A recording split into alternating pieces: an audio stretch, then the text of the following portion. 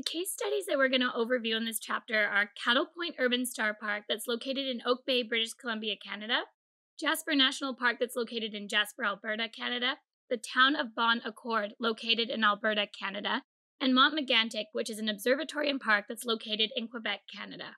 So the first case study that I'm going to discuss is Cattle Point Park. It's an urban star park in Oak Bay, British Columbia, which is designated through the Royal Astronomical Society of Canada. Cattle Point was designated in 2003, and it's actually Canada's second urban star park that was designated by RAS. Canada actually only has 2 urban star parks. One of them is on the East Coast, and Cattle Point's located on the West Coast. The Royal Astronomical Society of Canada, which is the Victoria chapter, they were the people that submitted the application for the urban star park. Oak Bay is an area that is part of the Greater Victoria region on Vancouver Island, and they are committed to using dark sky friendly lighting at this park or using no lighting at all. So I have a definition here of the vision for Cattle Point Park. And the vision for the park is a place for residents and tourists, old and young alike, to enjoy the stars, planets, our moon, meteor showers, satellites, and the International Space Station. A unique location where there is minimal light pollution, a place to think about our planet and its place in the universe, and the importance of how to care for the Earth, a place for students, young and old, to dream. So what's really interesting is that Cattle Point actually has a number of events and initiatives at the park. So this could be a student summer camp, monthly star watching events, a meteor shower viewing, constellation planet photography groups, and it's just in general, it's a place for the Oak Bay Astronomy Club to meet. Cattle Point is occupied more regularly in the summer as the park hosts many astronomy events there, and local astronomers have used Cattle Point to set up telescopes and provide community outreach. So as you can probably remember, I mentioned that education is a key point of having a dark sky site. So this is also a big part of maintaining an urban star park would be having an active community outreach program. So during my interviews where I asked Cattle Point about becoming an urban star park, I asked them a question about crime and safety. So what I was told was that there were minimal concerns that Cattle Point would have increased crime and safety since becoming an urban star park. And because the urban star park is actually close to a busy roadway, it's used by many tourists and locals, and actually the police go by the area regularly, especially if there's a special event. So crime has really never been much of a problem here. There's also a 24/7 access requirement that is needed for an urban star park, and that's kind of one of the common concerns that the Royal Astronomical Society of Canada states, is that many people are hesitant to enact a dark sky site because they're worried about this 24/7 access. But I asked Cattle Point what they thought about the access being 24/7, and they said that it wasn't actually a concern with the city council, and that Cattle Point Park was wanting to be a dark sky site for about 15 years prior to its actual designation. I also asked if there were issues with city council approving the site becoming a dark sky site, and it was about over 15 years ago that the council was approached about setting up an urban star park. So what the council did is they made many lighting changes to accommodate a dark sky and better viewing for local astronomers. So this dark sky idea has really spread throughout the Oak Bay region 1 year after its designation, and the council has reduced lighting and has more knowledge now about the hazards associated with outdoor lighting. So you can see here that a dark sky site is actually a really great way to actually create further education for municipalities, especially the city council, to find ways to limit light pollution in the community. I asked if a bylaw was needed as well to designate the urban star park. So Cattle Point actually has no official bylaw, as the park was already protected for its endangered native plant species. And Oak Bay is really proud of this effort of protecting the ecosystems at the park, and the urban star park designation definitely strengthens this ecological aspect of Cattle Point.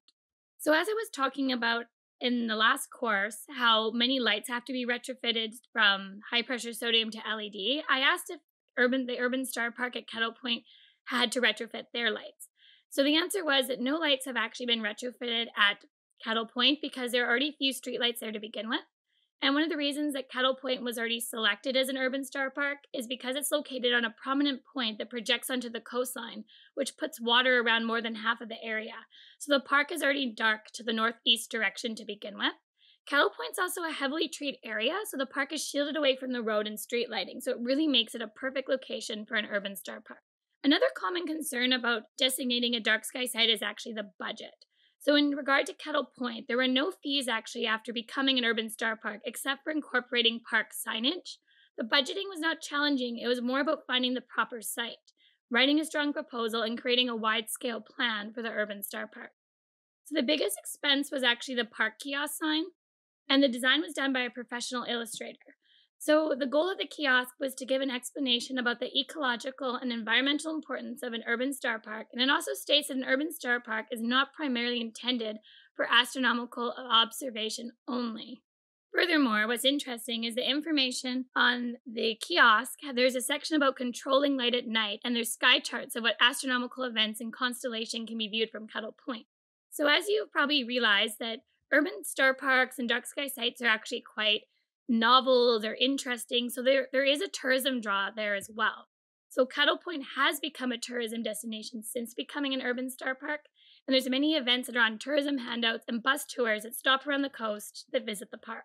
The next dark sky site that I will discuss is Jasper, Alberta. So Jasper's National Park is a Royal Astronomical Society of Canada designated dark sky preserve. So that's quite different than the Urban Star Park designation at Kettle Point. So here's some quick facts that I'm going to provide about the dark sky preserve at Jasper. So Jasper National Park is the second largest dark sky preserve in the world, which is very interesting. Jasper National Park is approximately 11,000 square kilometers, and the beauty of the parks in Jasper, their dark sky can be viewed 365 days of the year.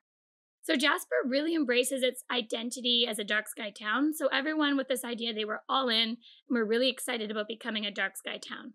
So what's interesting about Jasper is they offer Aboriginal dark sky stories, sidewalk astronomy, they have telescopes on the streets, and there's moonlight hikes and ghost stories. So rather than just having the national park as an entire dark sky site, there's many incentives and many very interesting things that you can do with the dark sky theme. So what makes Jasper different than any other town is that the town has a unique governing process. So why it is unique is because Jasper is actually located in a national park.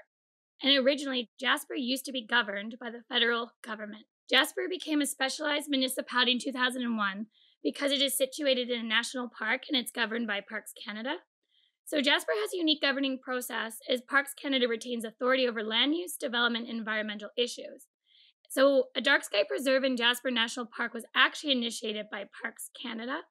And the idea behind it was that a dark sky preserve would be perfect, as Parks Canada and Jasper thought it would be beneficial to provide dark sky education and protect night ecology. There was also a lot of great potential for tourism with a dark sky preserve, and also experiential tourism could be beneficial to learn about nature and wildlife in the park.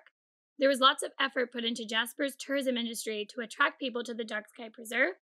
One of the biggest events that Jasper has is the annual Dark Sky Festival in October, and they've even had guests as prominent as Bill Nye, the Science Guy. So like Kettle Point, in my interviews, I asked what were some of the processes that occurred for Jasper to become a dark sky preserve. So to become a dark sky preserve, an application was sent to RASC, and it took 1 year for this application. There were other commitments as well that were required that went beyond typical dark sky preserves because dark sky preserves typically don't have towns located within them. So a dark sky preserve normally would be kind of standing on its own as its own separate park, but because the town of Jasper is situated, as I mentioned, through Parks Canada already in a national park, that the dark sky preserve has a town in it, which is very unique. So Jasper had to commit to efficient lighting principles and help residents and businesses improve their lighting. It was very challenging for the town of Jasper to have residents and businesses owners switch their lights to dark sky lighting. And Jasper is unable to write a bylaw because it actually doesn't have authority, as development is controlled through Parks Canada. And because Parks Canada does not have bylaws, instead they have national park regulations. So these regulations are passed through Parliament, which can mean a long waiting period. So unlike a typical bylaw that can happen a lot quicker, the National Park Regulations bylaw has to go through Parliament, and that could take quite a while. So it can also be challenging to have regulations approved and in place. So to make up for the lack of lighting bylaws, Jasper actually has decided to use a voluntary approach. So Jasper offers lighting rebates as an incentive for residents to change their lighting. And overall, the town of Jasper was quite supportive of becoming a dark sky preserve. So the people who live in Jasper actually love the natural beauty, and they fully support environmental initiatives. And there's actually been no resident so far that has been obligated to change their lighting through policy. So no one is forced to change lighting just because it is a dark sky preserve, but it is really encouraged to do so. And these changes therefore have been voluntary. So if residents were responsible for the expense of changing their own lighting, the town would receive major opposition.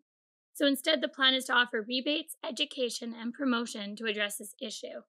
The Royal Astronomical Society of Canada has requested that Jasper retrofit their lighting, but there was also no strict timeline given. So even though the application was approved, they have a little bit of time here to change the lighting. So even if you are considering putting a dark sky site in your municipality, once you put the application in, there is actually time to make these changes down the road. The next dark sky site that I will talk about is Canada's first international dark sky community. And this place is called Bon Accord, which is in Alberta. And what's interesting about Bon Accord is I've talked about two places that were designated by the Royal Astronomical Society of Canada, but Bon Accord is actually designated by the International Dark Sky Association in the United States. So what's great about the IDA is that they actually offer dark sky designations throughout the world. It's not just primarily in the US. So Bon Accord was designated by the IDA in 2015. The decision to undertake this initiative was to provide the town with a specific niche to attract people, residents, and growth in the area. So what's interesting about a dark sky community is it actually creates a unique type of tourist attraction, and as well, it's an economic generator. So Bon Accord's actually a very, very small place, so it gives the town a very unique sort of identity, having this dark sky designation. So dark sky designations provide a reason for people to visit Bon Accord, as many dark sky designations are primarily in reserves and parks. So as you can imagine, it would probably be a lot harder having a city or a town become a dark sky place just because there's a lot more work in terms of residential lighting and street lighting compared to that of a park or a national park. So what makes a dark sky community designation different than a dark sky park or a preserve? While parks can be controlled by provincial or federal jurisdiction, a dark sky community requires community support through policies, bylaws, and public education. So one of the questions I asked in my interviews was, how has Bon Accord met dark sky lighting requirements? So Bon Accord has updated policies, bylaws, and they've developed a grant for residents who apply for dark sky lighting. If residents apply for dark sky lighting, they will receive a 50% matching grant funding financial incentive. This is similar to Jasper in the sense that the community is encouraging people through financial incentives and rebates to change the lighting. Also, to keep the dark sky designation, there's an ongoing maintenance like monthly monitoring light emissions. So the council and city staff supported dark sky designation and voted unanimously to pass a designation and create a dark sky bylaw. And before the bylaw was passed, Bon Accord educated the town with social media and newsletters. And since the bylaw has been created, there's actually a period for residents to change their lighting to meet dark sky standards. So this is quite similar to Jasper, that there's a period after designation that there's a chance for these changes of lighting to happen later. One of the challenges, though, is that there's not enough money available to make these changes quickly. And the bylaw will allow for some use to pass before the lighting changes must be in effect. And what's also interesting is that the lighting bylaw impacts both residential and commercial areas. And another question I asked was, has Bon Accord had any issues with crime and safety? Well, Bon Accord was certain that crime would not increase because the lights in town actually do not reduce illumination, but rather they work within the lighting spectrum. This kind of goes back to some of the stuff we discussed in the first course. It's about picking the right color temperature and the right type of lighting, but it doesn't mean there is no lighting, but it's just a specific type of lighting that's going to meet a dark sky town requirement. There's been no linkages in Bon Accord that is found between dark sky lighting and crime in town, and the goal is not to turn lights off, but to reduce the amount of light that goes up into the night sky. The last dark sky site that I'm going to be discussing is Mont Megantic. So Mont Megantic is an international dark sky reserve in Quebec, Canada. It was also designated by the IDA as well, even though it's located in Canada. And what's really interesting is that Mont Megantic is the third largest observatory used for scientific purpose in Canada. In 1996, the Astrolab opened in the observatory, and the goal of the Astrolab was to make science accessible and incorporate astronomy, geology, biology, and ecology. And the IDA designation, it contributed to the development of a new regional expertise in outdoor lighting management at Mont Megantic. And as a result of this, the Dark Sky Reserve's 34 municipalities have developed outdoor lighting regulations that have contributed to the control and limited growth of light pollution in the area. So that means the nearby towns and places close to Mont Megantic also took a commitment to improving their lighting to make sure that the Mont Megantic was protected from artificial lighting to preserve the dark skies and make astronomical viewing at the observatory better. So in my interviews, I asked, why did Mont Megantic choose to become a dark sky reserve? Well, the reason here is that there was a scientific report from the Astrolab which showed an increase in light pollution. And this set up the precedent to ensure the Astrolab and National Park were not impacted by light pollution, and this inspired the creation of a dark sky reserve. So the initiative to actually become a dark sky reserve at Mont Megantic started in 2003 and it was officially designated in 2007. So it took a little while longer than some of the places that I mentioned that had a 1 year application. And I also asked, how much did it cost to turn Mont Megantic into a dark sky reserve? The project expense was approximately $1.5 million, but the majority of the cost actually went to project staff. Also, light conversions were needed. There were significant costs for converting old lighting to dark sky compliant lighting, and this involved changing over 3,000 lighting fixtures 25 kilometers around the park. In terms of issues of crime and safety, since its dark sky reserve designation, Mont Megantic has actually not noticed an increase in crime. So, like all the other dark sky sites I've discussed so far, none of them have actually noticed any problems of crime and safety. I also was told one of the lessons that Mont Megantic learned since becoming a dark sky site, which I think is quite important to share. And the lesson is that a dark sky site cannot be designated with the expectation that will remain the same, as the effort will always be required for improved lighting efficiency and bylaws. So the lesson from Mont Megantic is that even after becoming a dark sky site designation, there's always going to be changes and alterations that need to be done to keep the park up to date with being a dark sky place. So once you become a dark sky site, there's always ongoing effort to do. Now that we have explored stories from dark sky sites, we will take a look at implementing a lighting ordinance.